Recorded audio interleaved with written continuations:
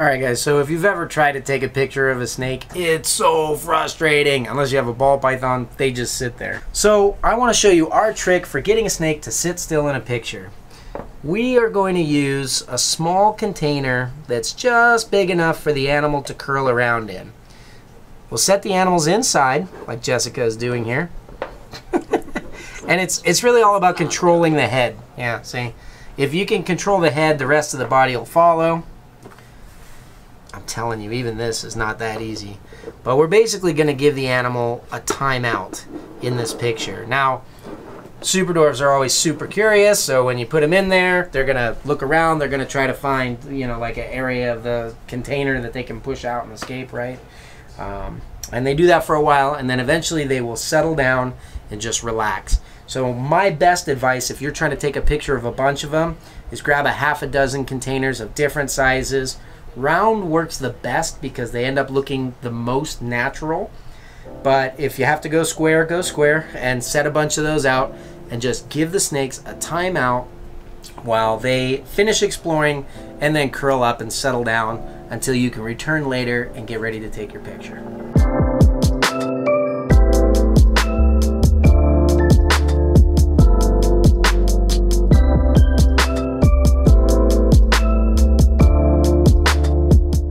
Alright, so if you take a look at these little boogers, that guy was trying to push his way up. I had to put something heavy on top, and he's still not quite done moving. The problem if they're not totally done is that as soon as I lift this, they're going to start exploring, so I'd better grab that picture quick.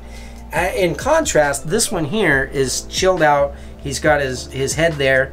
As long as you don't touch the tail, they shouldn't spring out like one of those snakes with the springs out of the can. All right, go ahead and pull those off and I'll try to get the picture. Go. And I'm gonna go ahead and take the picture quick now just to make sure I got it. Now I'm gonna try to make them look pretty.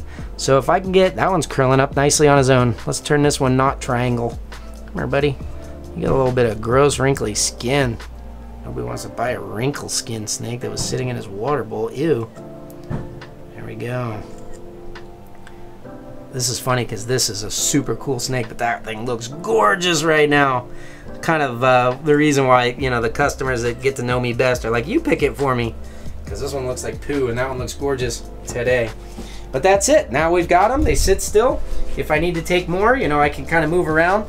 And as long as this guy's sitting here and I don't touch his tail, if you watch, I can kind of reposition the head to a certain amount, and then I could get in there with my camera and do that. We're just doing a quick side-by-side of a platinum and a normal retic for a customer. But that's basically it. If I just do little touches and keep that head down, I can reposition. Whereas if I was to say pull this tail out, you'll see the difference. Off he goes. So as long as you don't mess with the tail and you kind of keep everything together, you should be able to move them around quite a bit. Oh, there goes the tail, off goes the snake. But that's it. That's our tip for how to get them to finally sit still.